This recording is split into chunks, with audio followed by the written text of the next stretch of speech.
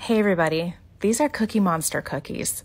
I have made a lot of cookies in my time, but I have to say, surprisingly, these have got to be my favorite. I'm putting all the ingredients on the screen here for you, and I'm trying to capture all of my Cookie Monster eye moments as I film this video while talking with my kids. Please use the entire gel tube of the blue. If you use any less, you're not going to get that perfect Cookie Monster color. Add in all your dry ingredients. Make sure you whisk these together so that they are distributed evenly before you mix it back in with the wet mixture. But I'm telling you guys, these have just got to be the most prettiest cookies I've ever made. Fun. You can add your own things. I added these ingredients, but you could add other stuff. Marshmallows might be cool.